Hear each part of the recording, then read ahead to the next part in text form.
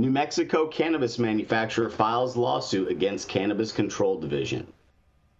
This is from KOB4, Albuquerque, New Mexico. Today marks 2 years of legal recreational use sales in New Mexico. Instead of celebration, the Cannabis Control Division is now facing a new lawsuit.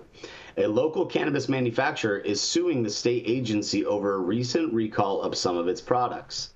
The manufacturer's attorney is calling the recent recall unlawful. He says the state didn't follow its own rules when issuing the recall a little more than 2 weeks ago. The products that are being recalled were manufactured by my clients in the fall of 2022. At that time, these products passed every single applicable pesticide and other tests mandated by the state of New Mexico. Fast forward a year later, a third-party cannabis retailer submitted one of the products to a testing laboratory for a voluntary quote-unquote shelf life test. That test identified the presence of a pesticide called malathion, said Jacob Candelaria, attorney for Farmers LLC. Malathion is not listed as one of the state's prohibited pesticides.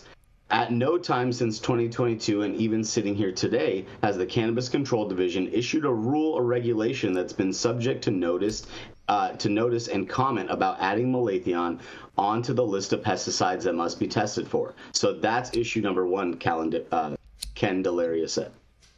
But malathion isn't on the state's approved pesticide list either. The state's rules around cannabis testing allow labs to test for other pesticides and report those findings to the Cannabis Control Division. But Candelaria argues the state isn't allowed to issue recalls based on those voluntary tests. My clients were not afforded the sort of due process protections or anti-contamination procedures in these voluntary tests that were conducted in March of 2024, said Candelaria. The lawsuit is now asking a judge to stop the recall and for the CCD to publish a retraction. KOB4 also reached out to the CCD. A rep said they couldn't comment on ongoing litigations. However, they did send a statement saying, one of the division's top priorities is protecting public health and safety, and the March 22nd, 2024 notice was issued to notify the public about cannabis products that contain potentially harmful contaminants. We asked Candelaria if he believes the issues surrounding the recall are due to the CCD being a relatively new entity in our state. He said that's not an excuse. The state agency should follow its own rules. And that's my story today, coming from KOB4 in New Mexico. This is Saman Razani reporting for High at 9 News. What do you guys have to say about this? Todd, what do you have to say about this? When those secret shopper testing really tests labs where the product is being tested originally, get them on the shelf, right? So the truth is, I don't even mind it because, when you're doing everything right, and do you mind if people are watching what you're doing, right? Do you think it's legit that they're issuing the recall based on the voluntary test? I mean, it's not on their list of pesticides that they're testing for, so there is no limits against usage, right? So right, but there's some if it's not on the list, then it's not allowed, even though it allows you to have certain levels, right? So if we find something that's not on the list, right, we have to report that and say, look, we found this, whatever it is, right? Okay. But like I said, the secret shopping, is good. I think it's good for the industry. Honestly, I wish they did more of it. Yeah, I agree. I think it's nice to keep everybody honest. Well, hold on, but doesn't this? I mean, I think that this, because a lot of these products, cannabis is not as stable as like most shelf-made products, and so they could have easily purchased something that had been sitting on the shelf for a longer period of time and started to degrade, and that's the reason that they got these types of test results back. That's even less of a chance for the pesticide to show up. Okay. The longer it's on the shelf. Okay. Yeah. So it does dissipate. Yeah, I'll say that these organophosphates that are pretty heavily used in everything in our food production in this country. Sure, right? sure. Did you say organic phosphate?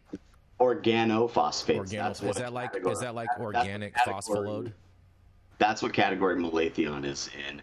It's a different than a pyrethrin, right? Like, you know, some of the other stuff are based in different, you know, compounds. So it's like this organophosphate group is like all these insecticides, things like bifenthate, things like that, like a fluoramide. It's used as, you know, insecticide. So it's like keeping mites, keeping bugs that eat the fruit and vegetables off of them. They're spraying that on 90% of the food, right? So we get the food, you got to wash your food. That's why. It's because but the argument is nobody's smoking food. You know, that's their argument. I'm just saying. I tried bong and avocado. If you buy a smoker, you're smoking your food. I've smoked out of an apple many a time, for sure. All right, but you're not crushing up an apple, putting it in a bowl, and smoking the apple. Going. But what if you have a smoker in your backyard, Todd? What I'm saying is that what if you have a smoker in your backyard? Yeah, but you're still not smoking it. You're eating it.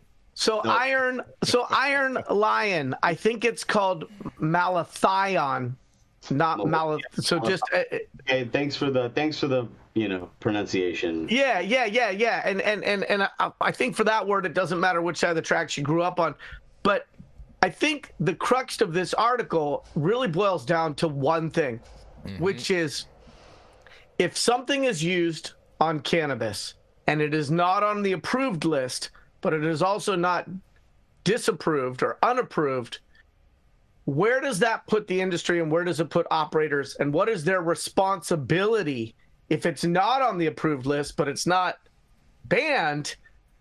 And what is the risk that they're choosing to voluntarily take on by using a product that's not on the approved list?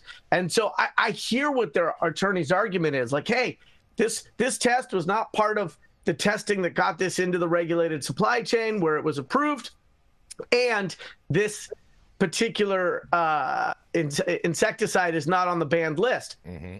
I totally get that. The other counter argument is, if you use something that wasn't on the approved list, you took a risk, you knowingly took a risk, and you didn't know what the outcome of taking that risk was going to be, but you did take a risk by using something that wasn't on the approved list. Here's the problem, Yarrow, is that guy that this happened to is just a manufacturer. He doesn't grow, so he goes to the cultivators and he sources his biomass or whatever for his products. So that's the real issue, is that it's just a downstream consequence of our supply chain.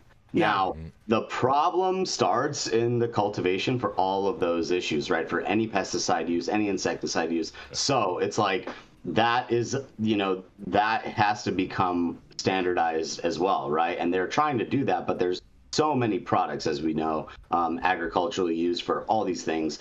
People use what's readily available. And my point of saying that it's an organophosphate that's used in agriculture is that it's ubiquitous. It's common. It's totally common. Look, the Iron Lion of malathion. Come again, rewind selector. Tomato. You know what I mean? This happened in Vegas. But you're right. It's super common. It's this whole thing happened in Vegas back in April of last year, where this pesticide that they found from testing it from a dispensary, ethifon, it's not even on the list, and nobody's really using it except this one particular person, right? And it turns out it was a disgruntled employee that called the CCB and said, "Hey, man, these guys are using ethifon, and we still don't have to test for it. It's still not on the list. It hasn't been added, but all their shit was taken off shelves."